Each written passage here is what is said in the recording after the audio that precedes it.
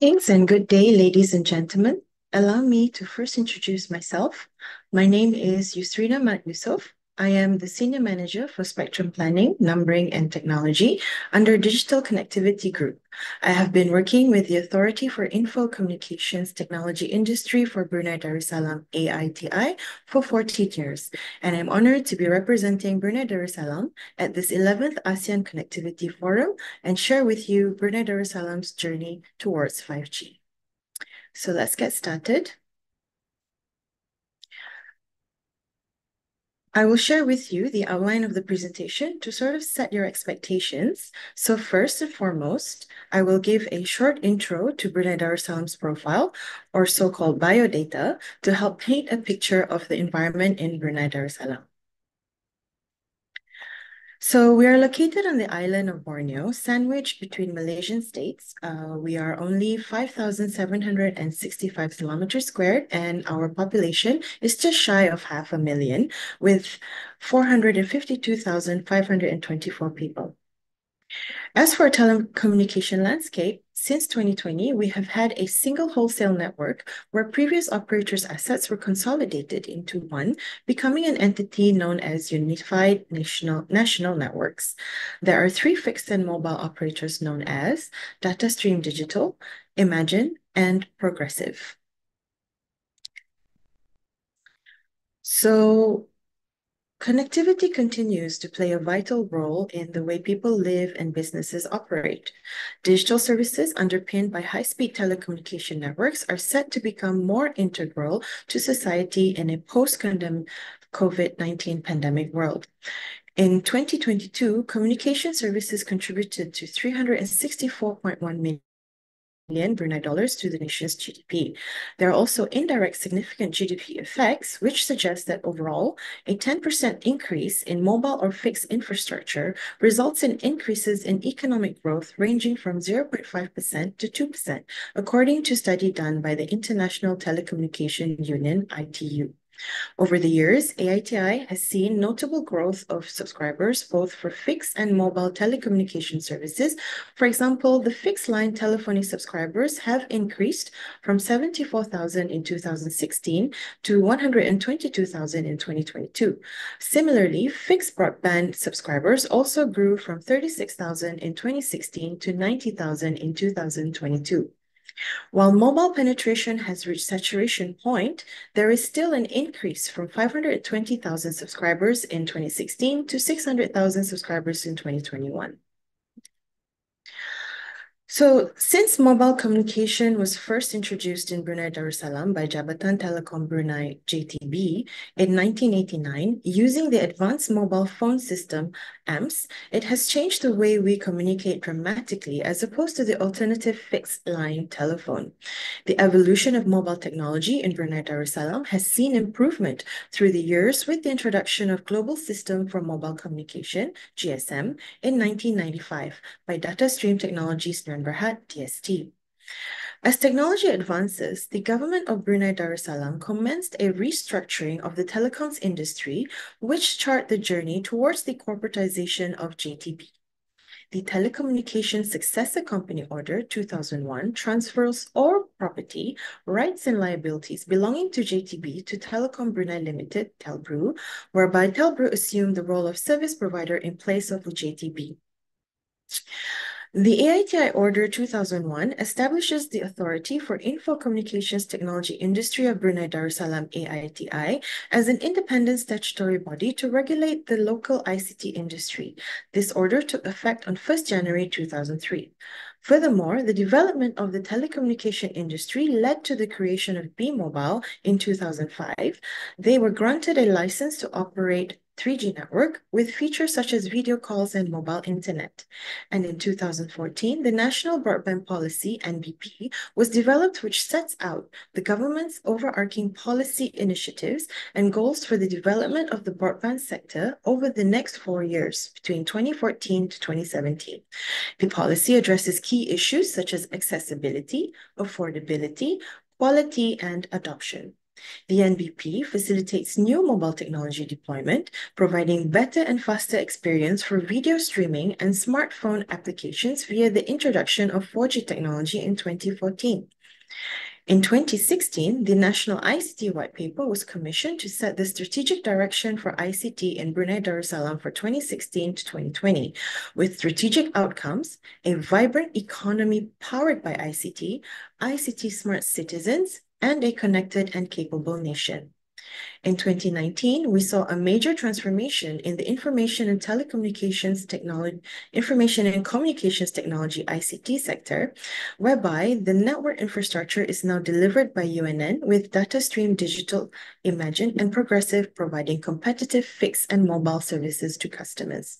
In 2020, the government's Digital Economy Council has first launched its first five-year master plan and outlined strategies for Brunei to become a smart nation that has a digital and future-ready society, vibrant and sustainable economy, as well as a conducive digital ecosystem. Furthermore, there is ongoing effort to revise ICT legislation such as AITI and Telecommunications Order, as well as enacting new Personal Data Protection Order. And by 2023, earlier this year, Brunei has gone 5G. Move on to the Digital Economy Council. So the Digital Economy Council was formed to take over the roles of Brunei Darussalam National ICT Council, BIC Council, and the E-Government Leadership Forum, EGLF, in providing the direction and steer on digital economy initiatives for Brunei Darussalam. The Digital Economy Council launched the Digital Economy Master Plan 2025 in June 2020, with the vision of Smart Nation through Digital Transformation and mission to drive and enhance Brunei Darussalam's socio-economic growth through digital transformation. The Digital Economy Master Plan 2025 is intended to support the objectives of Brunei Darussalam's Vision 2035, which includes high quality of life, highly educated and skilled workforce, and a sustainable and dynamic economy. So guided by the Maqasid Sharia, the Digital Economy Master Plan 2025 has the following strategic objectives: vibrant and sustainable economy, digital and future-ready society, and digitally conducive ecosystem. In addition, 4 strategic thrusts have been identified to support the mission and vision of the Digital Economy Master Plan 2025, namely, first, industry digitalization. This strategic thrust, among others, focuses on the need to evaluate the readiness of stakeholders to adopt IR 4.0 technologies and to undertake a comprehensive awareness program, especially for macro, small, and medium enterprises, MSMEs. Government digitalization, this strategic thrust emphasized on the important role of government in facilitating economic growth. Among the focused areas which are emphasized are the implementation of a digital identity ecosystem, innovation of public experience, and involvement of cloud usage. Third, a thriving digital industry. The ICT sector needs to emphasize on the application of technologies to nurture and sustain growth for improvement of local, digital, and other sectors. And lastly, manpower and talent development. Manpower needs to be equipped with the capabilities required in line with the rapid advancement in technology. With the Digital Economy Master Plan 2025, the Digital Economy Council will focus on the implementation of key projects under the 10 priority clusters, which are expected to have a significant impact on economic growth through the implementation of digital transformation. The clusters are logistics and transportation, energy, business services, tourism, financial services, health, agro-food, education, halal, and construction. To support in realizing the outcomes outlined in Digital Economy Master Plan 2025, AITI has developed a 5-year strategic plan with a vision to turn Brunei Darussalam into a connected smart nation. The strategic plan focuses notably on developing the digital industry to a new level, highlighting the importance of conducive regulatory environment and digital infrastructure that enables the nation's needs for ubiquitous connectivity, and emphasizing on a better future for its people and society at large. It also defines the strategic key performance indicators under each pillar and enabler in order for AITI to stay focused and achieve measurable outcomes through its journey in executing the plan. Among the targets highlighted under AITI strategic plan are the digitalization of MSMEs, facilitate the group development of digital businesses, and ensuring readiness of 5G rollout.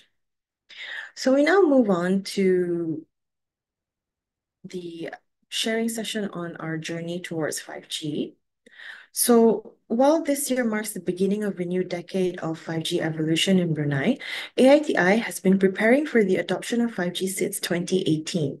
As an early stage initiative towards 5G technology, AITI has worked with the International Telecommunication Union, ITU, on the assessment of market readiness for future IMT networks in March 2018.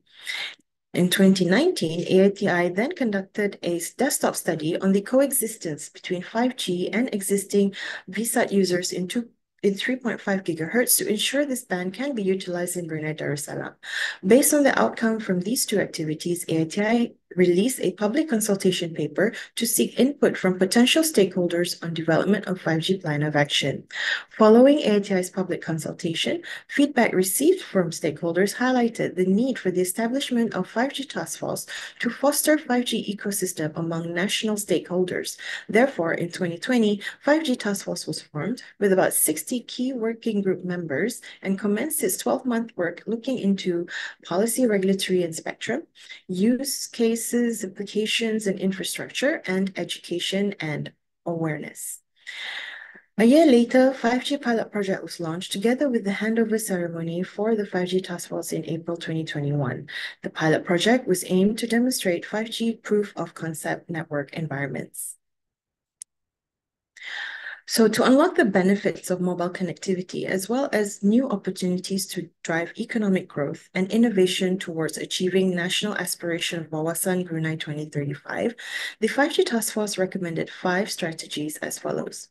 First, telecommunications as utility. Second, readily available spectrum resources.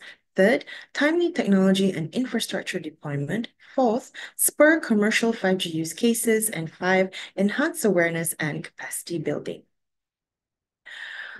After the task force completed their work, AITI selected some of the action items for the purpose of exploring what kind of collaboration models work best among their key stakeholders, both government and industry, as well as what mechanism can help maximize impact of our expected outcome.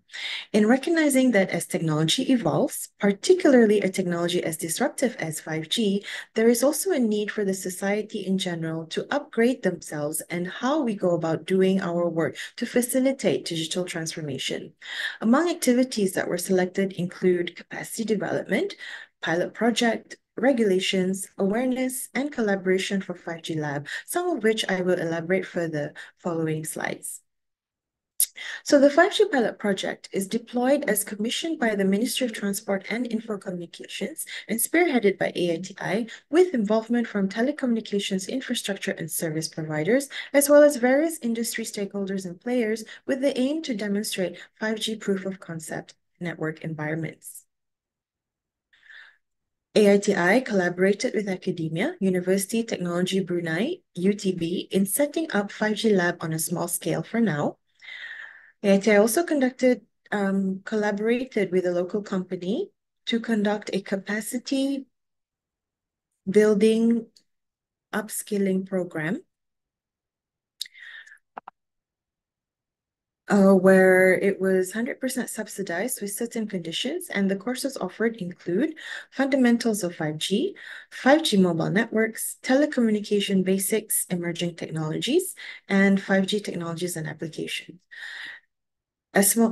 A total of 55 participants took part in the upskilling program.